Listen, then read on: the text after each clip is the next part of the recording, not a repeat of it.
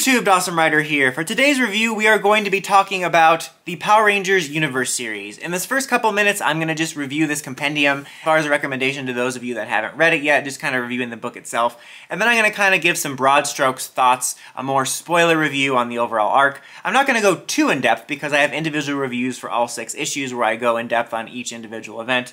But I had planned on doing a sort of series review, and I kind of wanted to give my overall thoughts now that I've let this story sit for a while, and this is the perfect opportunity. But as far as just talking about this book, this is a really nice collection. You know, we do have a series of different collections for the comics. You know, for the main ones, you do have the individual volumes, and then later you'll get the big hardcover compendiums, which I always prefer because they're just kind of cooler on the shelf. They're just a cooler product in general. And then for the most part, when we have like little mini-series of certain issues, you'll get a paperback, which is honestly totally fine. They're really nicely done. You know, it includes the cover art and all that stuff. And this is effectively that, but it's a hardcover. It's like a nicer version of these little smaller compendiums. It's the 6-issue mini-series. It's a hardcover here. It highlights the Morphonaut, the beginnings of the Phantom Ranger here. Really cool art there on there. In fact, this thing really makes it seem like it's only about the Phantom Ranger, which is a significant part of the story, but I would argue that the Squandron Rangers / the Emissaries are a much bigger focus than this, but it's kind of how they're marketing this. But it's a really nice book. Like I said, it compiles all 6 issues, and in the back you get like all of the covers they had throughout it, and then you also, I mean, I'll probably have footage of this as well, but you have like the, you know, character art of the, not concept art, but the character art for like the Squadron Rangers and all that stuff, which is really neat. It's kind of like a mini version of the larger hardcover deluxe editions. So if you are a fan of this series, or you at least want to own it, this is definitely a great way to pick it up. You get it all at once in this nice book with all these bonuses, and kind of includes everything about it. Now, if you haven't read it yet, or are thinking about checking it out, it's a very mixed series. It's a very uneven series. I have mixed thoughts on it myself, but it adds some really significant and interesting lore, and I personally believe it's at least worth checking out to make up your mind for yourself. If you can like appreciate stories that are more mixed like this and Beyond the Grid, that actually have some really interesting aspects to it, I think it's at least worth a shot. And it, like I said, it has some significant lore. So if you're into the comics, I recommend checking it out just for that, because even if the story is mixed, I personally really like the lore additions to this, and I'm eager to see how they might expand upon it in the future. It does have some contradictions to existing things set up, but in my opinion, it's nothing overly major, and I am legitimately interested to see how they might reconcile or smooth that over in the future. And they already have included an aspect introduced in this in the main comic in Mighty Morphin's penultimate finale, so that they're showing that they're already going to be making use of it. So I think if you're going to be continuing to read the main series, it's worth checking out for the big lore additions, because there's at least a decent chance stuff in this will come up later in some form.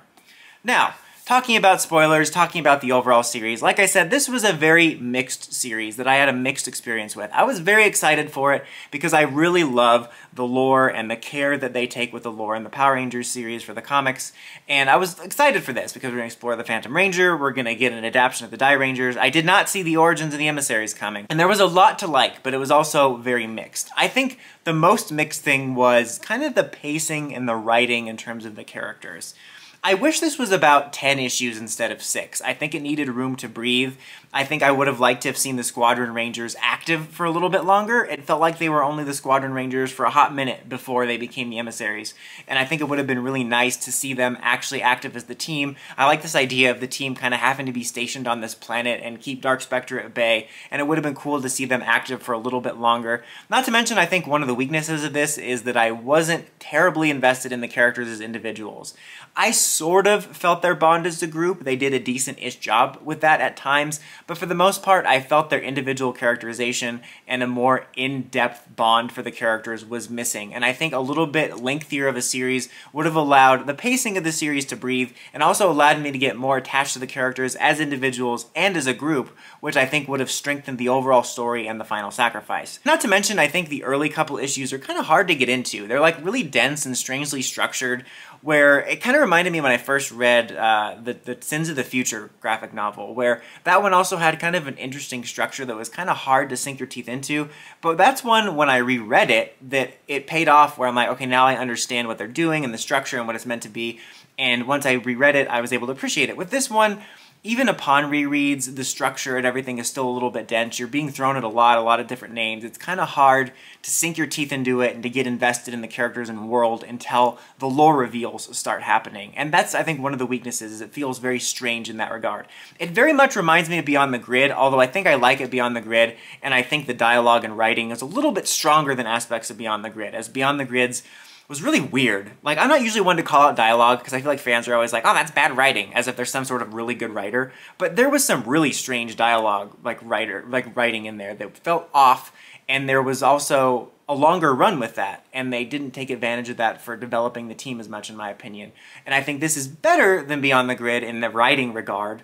I just made fun of fans for critiquing writing than I'm critiquing writing. But you know what I mean? I'm just saying my opinion is this feels like a stronger product. But it feels similar in the sense that it's very mixed and strange, but it's filled with really cool lore and plot details, much like Beyond the Grid. And that brings me to what I like about it, is I really love the lore in this. We get more insight into the Morphin Masters.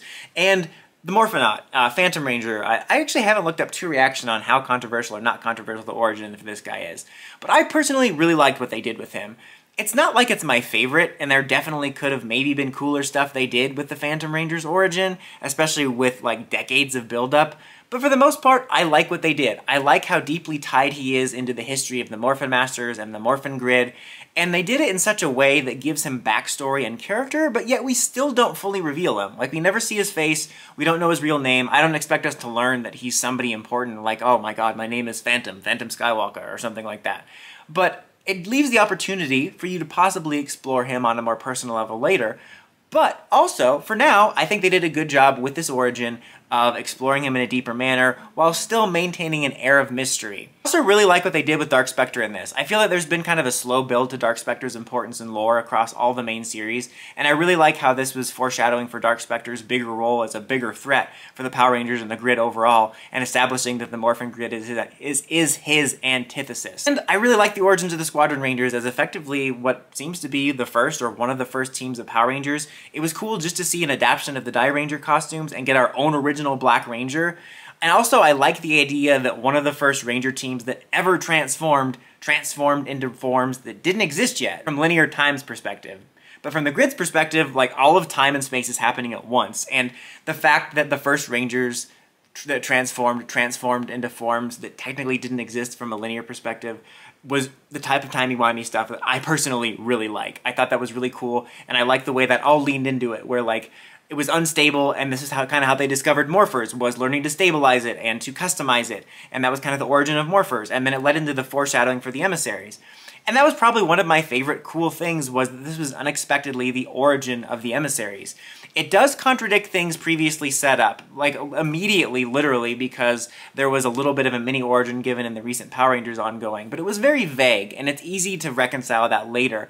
But if we're setting aside the retcon of it all for a second, just looking at this in a bubble, I by far prefer this origin for the Emissaries. I think it's far more interesting for the mythology and the characters. I think the fact that the Emissaries were one of the first Rangers makes 100% sense. It sets up a lot more interesting things in the future. Like I said, they've already taken advantage of it in the main Mighty Morphin ongoing, when the pink Emissary finally shows up in Kim's like little vision holodeck situation. And I actually really like the origins of everything in here. Like, setting aside my mixed thoughts on the writing and pacing and the contradictions, I love the origins for the Emissaries for this, and I think it's far more interesting. It makes them more interesting characters. It certainly sets up questions for the future, though, and some contradictions. Just to address that real quick, I mean, first of all, this isn't really that unheard of for comics, to be honest. If you've ever read or followed or are familiar with any other comic series, lore contradictions and changes are constant. And this is fairly small scale compared to some of the things I've seen in other comics. I'm not saying, like, sort of a more negative practice like this should always be perpetuated throughout different comics, but it's hardly unheard of at all. Like I said, it's very common. If you go read the wiki for almost any Marvel or DC character, you'll see that their origins and backstory have changed a dozen times. Sometimes on accident, when they accidentally have different writers change the origins, and then later they have to reconcile it or retcon it. Sometimes on purpose, they'll do whole sweeping changes like the New 52 or Rebirth. So it's really not that strange, and I'm honestly interested to see how they reconcile it. Contradict, like I said, in Power Rangers when they said that the Morphin Masters forged them from stars that were created from the Morphin Masters.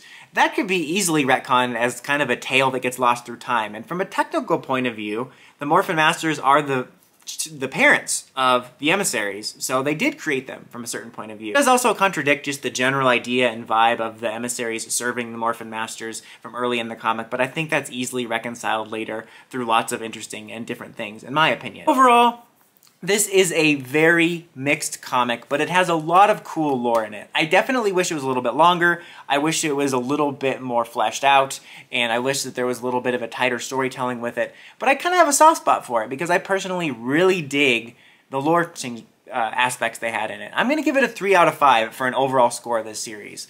Again, it's not perfect, it could have been better, but I really dig the lore they added to it, and I'm looking forward to seeing where it goes in the future. But that's about it for this one, guys. Until next time, don't forget to like, comment, subscribe, and climb the steps and ring that bell so you get notifications for my videos. Dawson Ryder, signing out.